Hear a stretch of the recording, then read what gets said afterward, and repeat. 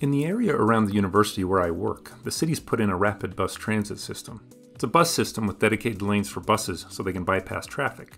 One day while riding to work, I noticed that the bus stops seemed really far apart. I was sure that the designers made a mistake and that the bus stops could have been closer. Then passengers would have shorter walks at the end of their trips, and even with a few more stops while they're on the bus, it would save them some time. When I got to work, I sat down, determined to prove that the engineers had made a mistake. In this video, we'll go through the modeling process to find the optimal spacing of bus stops. This is the third video in our mathematical modeling series. If you haven't watched the first two, you may want to go watch those first. The links to those are in the description below. These 5 steps are the way we have described the process of mathematical modeling, a process for solving real-world math problems that are more complex than straightforward computation. The first step is to pose a question. For this video, we're trying to find the optimal spacing of bus stops. At least the optimal spacing for bus stops along the path I drive to work, but the model we come up with could be adapted to other situations. The second step is to make assumptions and define variables. The first thing we need to define is what we mean by optimal spacing. I think a reasonable way to define optimal spacing is the spacing that minimizes the travel time for passengers. There are other considerations, cost for example. The engineers don't have unlimited funds, so there are some constraints. Let's start with our definition of optimal, the spacing that minimizes the travel time. And let's make some other assumptions about the situation. You may want to stop the video here and think about what quantities or features matter and what doesn't matter much for this situation. You may also think about assumptions that we can make that will make the situation simpler for us to consider, but still give us some insight into the problem. One simplifying assumption I'm going to make is that we're traveling on one path with no transfers. The stretch of the bus system that I drive by on my way to work connects 2 universities, Brigham Young University and Utah Valley University. They're about 4.5 miles apart. I'm going to use that as the total distance someone is traveling in my model. One advantage of picking this distance and path is that we can compare our results to the actual number and spacing of bus stops. After all, I'm trying to prove that the engineers made a mistake. For any particular bus route, there are places where some people might not want to go on a route, and other places, like a theater or shopping center, that would be a popular place to go. So it wouldn't make sense to put a stop in some locations, and more sense to put a stop near others. But just to get started, I'm going to assume that any spot on the path is just as likely for people to go as any other. I'm also going to assume that the people taking the bus are equally distributed along the path.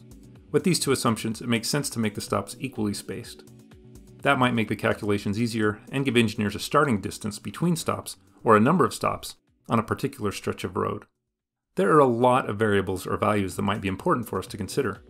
To start, I'm going to pick a reasonable value for any variable except the one we care about the most, the spacing of bus stops. Here are some values I think are important.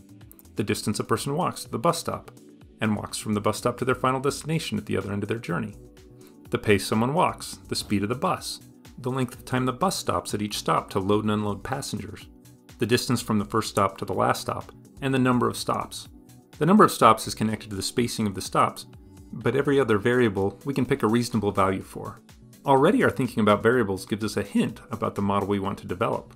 We want a function that takes in either the distance between stops, or alternatively the number of bus stops, and gives out the travel time. We need to decide whether to use the distance between stops or the number of stops as our input variable. We could do either, because it is a simple calculation to find one given the other. But I think the number of bus stops is easier to work with, so I'm going to use that variable in this video. Let's pick values for our other important factors. Let's say a passenger starts on the road that the buses take, but they're right in between 2 bus stops. This is an average case. Some passengers could be closer, but some could be well off the road and have to walk further. I'll assume a passenger walks 3 miles an hour. The bus drives an average of 30 miles an hour. The bus stops for 45 seconds on average at each bus stop. I'll also assume that there's no wait time for the passenger, so the bus is there when the passenger arrives. With these assumptions, we can start to build our model. That is step number 3 in the modeling process. Our model will be a function that uses the values we've assumed and our input variable of the number of bus stops, and the outcome is the time to complete the trip. The time it takes can be split up into 3 different categories: walking time, driving time, and stopped time. Let's start with walking time. The passenger needs to walk to the bus stop. The distance to the bus stop is half the distance between stops. Let's assume there are 3 stops in a diagram of this situation, just to help us build our model. If there are 3 stops, and we place them so that half the distance between stops is at each end, then the situation looks like this. The total walked distance is the same as the distance between two adjacent stops. The 3 stops split the road into 3 equal pieces, 2 sections between the 3 stops, and the walking distance at both ends. For n stops, the pattern will be the same. The walking distance will be equal to the distance between 2 stops, and that can be calculated by multiplying 1 over n times the total distance. So in our case, 4.5 divided by n. And since we want walking time, not walking distance, we divide the walking distance we just calculated by the walking rate. So 4.5 miles divided by n divided by 3 miles an hour. We will need to be careful about our units. We have miles divided by miles an hour, so we will get out time in hours. For stopping time, we take the number of stops and multiply it by our average stop time of 45 seconds per stop. This assumption is in seconds, but we calculated walking time in hours, so we need to convert this to hours. 45 seconds is equal to 1/80th of an hour, so stopping time will be 1/80th times n. For driving time, we can take the driving distance and divide by the driving rate, which we assumed to be 30 miles an hour on average. The driving distance isn't all 4.5 miles. If we go back to our diagram, notice that the bus only travels between 2 stops before letting the passenger off. If we had 4 stops, the bus would drive 3 sections of the road. The other section is walked by the passenger. So our driving distance is 4.5 divided by n, all multiplied by n minus 1, or it can be arranged to be 4.5 minus 4.5 divided by n. Either one works. Now divide by 30 miles an hour to get the driving time in hours. Adding all of our times together gives us the total travel time. We will label our function t of n, t for time, n for number of stops. Now we have a model to work with. Analyzing the model, or solving the model, then interpreting it is the 4th step. Remember, we're looking to solve for the number of bus stops that minimizes the total travel time of all passengers.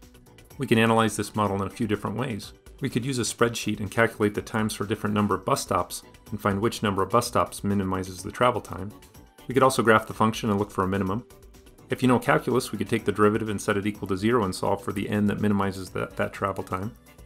Graphing or derivation does assume a continuous input variable, which doesn't make sense in our context. There aren't partial bus stops. But we can still assume it's continuous to see what the optimal bus stop is, and then check the whole number of values on each side to find the optimal number of bus stops. The graphing approach gives us an optimal value of 10.39 bus stops and a time of 0.41 hours, or about 24.5 minutes.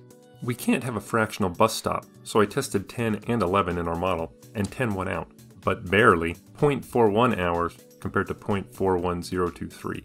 So the same for all practical purposes, but not if you're the engineer. If you're the engineer, you'll go with 10 because it costs less money. How many stops are there between BYU and UVU? Well, here's a map of the bus system. Someone that wanted to go from BYU to UVU would probably walk to this BYU Stadium stop and get off at the only UVU stop. That is only 6 stops, a lot less than we came up with. See, I knew those engineers made a mistake. Well, let's not be so fast to criticize. We have ways of checking to see if our model's reasonable. We could check it against actual data, sending someone to take the trip and time themselves. But there's another way. We could compare our model to Google's model. They have a model to estimate how long it takes to travel across town, walking and taking the bus. What do they get? From BYU campus with a short walk to the bus stop, to UVU with a short walk on a campus, Google gives about 32 minutes. But that's with 6 stops and possibly accounting for some wait time for the bus to show up at the first stop. Our model with 6 stops says it should take 27 minutes. A little different, but if we add in a few minutes waiting for the bus, then we're pretty close. Google even gives drive time and walk time breakdowns. Our model says we should spend 15 minutes walking and 12 minutes riding the bus. Google gives 18 minutes walking and 14 minutes riding. We aren't too far off of Google's model, but maybe we could change our model so that we are closer to Google's. I noticed on my ride home last week that the UVX bus was going about as fast as I was, but I was hitting a lot of lights, and I'm sure my average speed was less than 30 miles an hour. Maybe our average speed is too high. If we change the speed so the ride time of our model is 15 minutes, a speed of 21 miles on average, then we get a total amount of about 30 minutes, quite close to Google's. I found online that Google uses 2.8 miles an hour as walking speed. If we use that in our model, we get a travel time between 31 and 32 minutes. However, even with these changes, we still get 10 stops as the optimal number of bus stops for a 4.5 mile trip. If we look at the UVX map, we'll notice that there's a stretch going south from BYU to the south part of town. It is also about a 4.5 mile trip from the BYU South Campus stop to the last stop on the bus line. and there are 10 stops on that stretch. So why the difference? Well, part of the road from BYU to UVU is a mile-long stretch with no shops or homes on the road, so we wouldn't expect to have a stop there.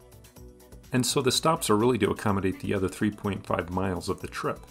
This means we would need fewer stops for that stretch of road.